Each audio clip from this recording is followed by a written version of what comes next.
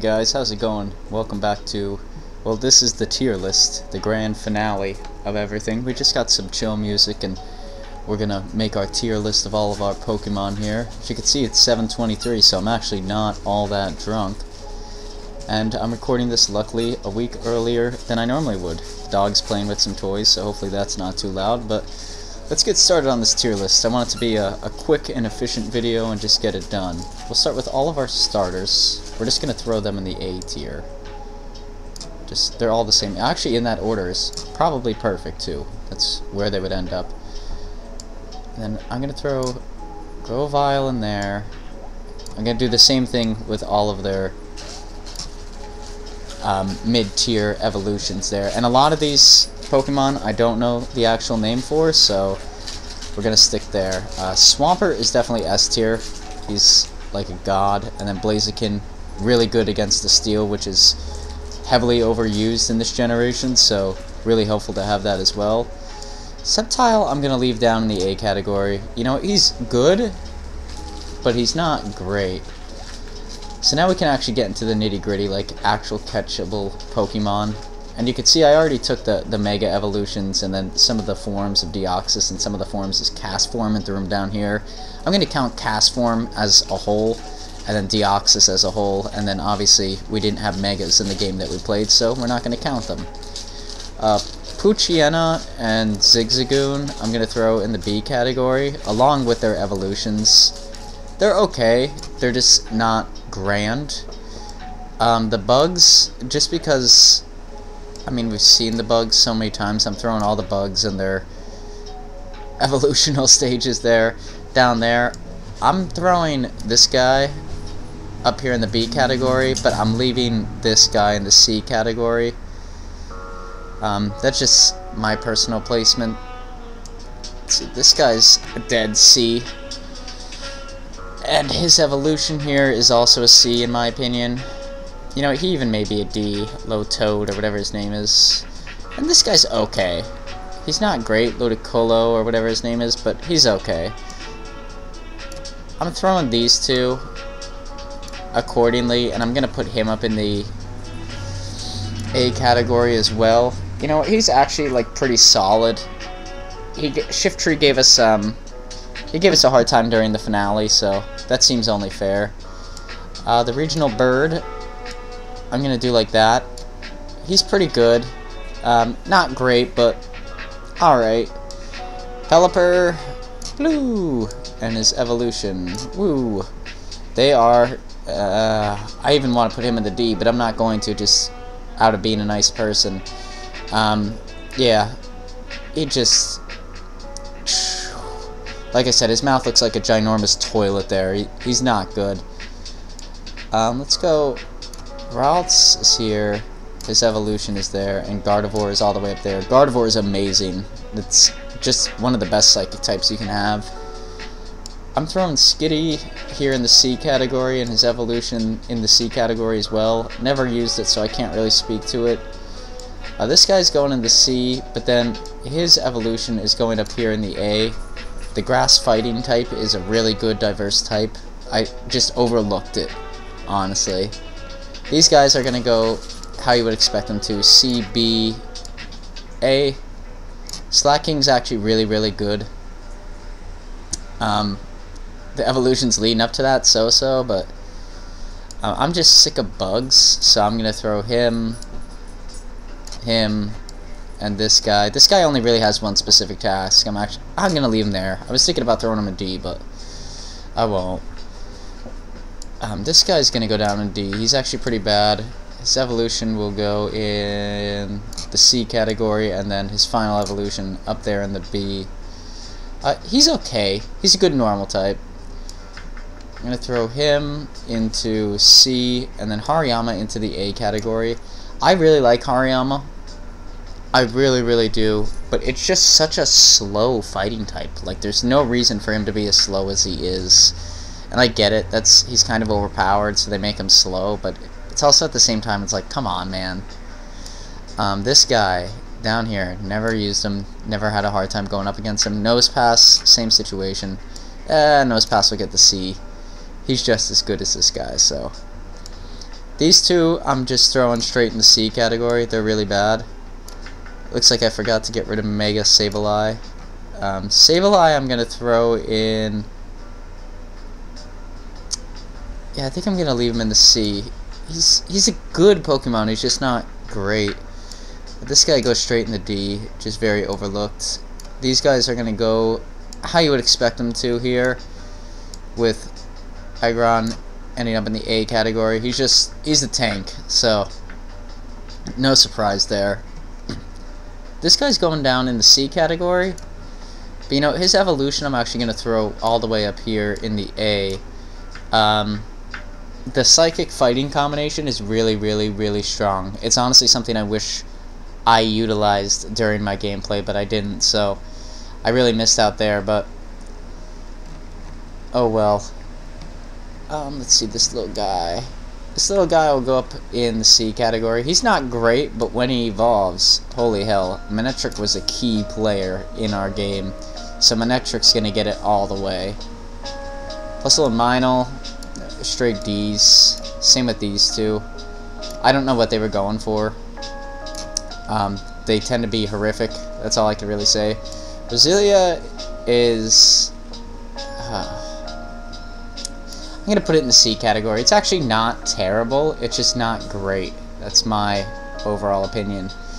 This guy's trash. His evolution will throw in C. I don't know. I've never used him, so I can't really speak to him, but I don't think he's good. I don't even know if this guy was in the game. I didn't see him all that much if he was, but I know the Shark was. He'll go up here into the B category. He was okay. You know, Sharpedo did what he needed to do. These guys, I would say, are like the backup if you don't choose the water starter. I'm actually going to throw him up in the A. He's an all-out wall that you could really do a lot of stuff with, so it's beneficial there. The Camel dude, he'll go down there, and then I'm going to throw his evolution up here in the A category, as well as Torkoal. I think they both serve roughly the same purpose, Camera and Torkoal, but I've always liked Torkoal a little bit more. Some people like Camerot a little bit more, so I'll leave it to that. I know Camerot has the ground typing as well, so that could help, but I don't know if it really does. This guy's going down here in D, and so isn't Spinda, because I hate Spinda. His evolution can go up in C, I guess. I don't even know if he was in this generation. I think he was, but he's okay. Trapinch is going to go down there and C, his evolution in B, and then Flygon is going all the way up to the S tier. Flygon is awesome. One of my favorite Pokemon to use. I didn't get to use him in this Let's Play, but he's really good. I personally don't really care for these guys, and I think this is just a really bad selection there, so I'm going to throw them both in the C category. Swiblow is going to go down in C, and then once again, you know, the dragon types, they're always going up here in the A category, or the S category. I love the dragon typing, and it tends to be really overpowered, so you got that going. Zangoose, or whatever he's called. You know what, I'll throw him in B. I used him when I was young. He's a pretty solid normal type, so... Viper. Down here in C. It's okay. We've seen a snake Pokemon before. These guys are going in the B category. They're both decent. They're just not great, so they can hang out up there. This guy, D category, because I've never even seen him, and then this guy will go in the C category. I think he's okay. The little crab man, he'll go up in the C, and then his evolution will go up in B. He's not terrible. He's just not something I would pick, although his design is really cool, so he's mostly winning on that. A lot of them that I've never used before, like Lutoad, this dude right here, Cacturne, they're just winning based off of designs for the most part. This guy is a C, but his evolution is honestly an A tier. A pretty solid Pokemon. I would use him. I don't know if I had the time to grind up this guy, I guess, but he's pretty solid. These guys, let's see. I'm putting both of their pre-evolutions down here. but I'm putting them both in the A category just because they gave me such a hard time in the Elite Four that I think it's worth. They deserve to be up here at least slightly, so we'll give them that. Feebas is a straight D because it's a piece of shit to even get. I didn't even attempt to do it because it's so difficult and just not worth it. But I guess with that being said, it is kind of worth it because my Milotic is a straight S category type. It is terrific, like 100% of the time, great. So there's that. Cast form, I'm gonna put him in the B category. You know, having the ability to change your type based on the weather and stuff could be really helpful in some situations. I've never been in a situation where it was particularly helpful, but it could be helpful, so we'll leave that. Kecleon is kind of in the same boat as cast form, right? Like, it's a cool strategic thing to add to the game, but it just not much benefit on my personal team. This guy is down here in the D, but Bayonet is going to go up here in the B. A decent Pokemon, it's okay. He's coming down here. And then this guy's going straight up in the A category. Man, Dusclops is a monster in this game. Like, ridiculously challenging to play against. So, he's going to go up there. Oh, this guy. You know what, this guy is... Man, where to even put him? I'm putting him down here. I used to love him when I was a little kid, just because he looks like a dinosaur, and I really like dinosaurs. Still do. But he's just... He's so slow, and he has so many weaknesses, like grass, flying. It's just bad. You know, he's a tank. He has a lot of HP, but that's about it. Let's see. I don't know what that guy does, so I'm putting him there. I'm putting the little baby here. I'm putting him there. I'm just going to go through and get rid of all these really bad Pokemon out of the list. Lovedis can go there, too. We didn't need more mediocre fish Pokemon. Absol is coming up in the S category. If used right, Absol is an absolute boss, and Absol looks cool as shit, so I think Absol deserves to be up there. I like the dark typing. The dark typing's really strong in this generation. We didn't get one just because he's a little trolly to find. And in all honesty, before I did the finale episode, I did go and look for an Absol and just gave up because, I mean, leveling up Aggron and Altaria already seemed like enough of a pain in the ass that I didn't want to do it with Absol as well, but Absol's pretty solid. It would be a good pick. This guy is going in the C category, and then AC is going up here in the B. He's a good defensive wall. Ice type, you know, it's always helpful, especially when you have a Dragon Master in the Elite Four, so we'll give it to him there. This Seal guy, you know what, he deserves some love. And then this guy, just because he has that move that's a one-hit KO, is going up there. That's a really strong move, and honestly, it's killer. It gave me a hard time a couple times going through the Elite Four. This guy's going down here, and I'm just really sick of... Maybe I'll just throw these guys all in C, because I'm really sick of having just generic fish-type Pokemon that don't really have anything all that special about them. These guys probably have some special characteristics, but they didn't when I played, so... Bagon's going down here, and then Shelgon is going to go up in the B category. He's pretty good. But then Salamence, of course, all the way up in the A. And then who would expect it with Metagross as well? You know, the same deal. Going all the way up in the S category. That's... I think those guys are like the legend of this generation. So now we're getting into our actual legendary Pokemon, and I'm gonna say Kyogre is a straight A, and Groudon is a straight S. Yeah, one is like the destructor of all worlds and is looking to annihilate the ocean, and the other is a blue fucking whale, in my opinion. But you know, they're both really, really strong. I like Groudon a lot better than Kyogre, so That's where they land for me, but I understand anybody who would reverse that and just say, hey, well, just ground type, you know?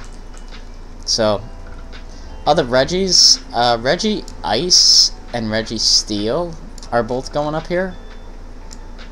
I think they're both really, really strong. And not that Reggie Rock isn't, because we're going to go and grab him and throw him in the A category. But I just think Ice and Steel are way better types than Rock. So that's why I'm placing them like that. It's just a matter of personal opinion and a matter of usability. These two guys, Latios and Latias, we did not get to see them during our playthrough, but the Psychic type in a legendary Pokemon, especially a roaming legendary, pretty OP, so they're going to go up there in the S category. Let's see, we got Rayquaza, obviously S category, Dragon type legendary Pokemon, pretty badass, and he looks pretty damn cool. Jirachi and Deoxys are obviously going up here as well, and I just noticed that that music is really loud. So I think that's going to be it. That's my ranking of the Pokemon here as a whole for this generation. Obviously I didn't give it as much love as Generation 1 and 2 because it's, like I said, I just start to lose interest in this generation because it becomes very aggravating at a certain point to me. With that being said, let's make our team. So we're going to have 1, 2, 3, 4, 5. We have to form a team of 5 here. I don't want to use any of the legendaries, and I don't want to use any Pokemon that I've used before. So I think for my team, if I was to build it, we'd go with Blaziken.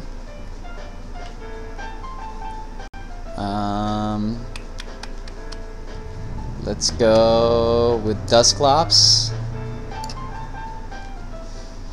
This is where it starts to get tough because I don't really have any attachment to these guys. Let's pick out the Crab because we need a water type. That's really all I'm going off of there. Let's see. Let's go with my dinosaur-looking friend here.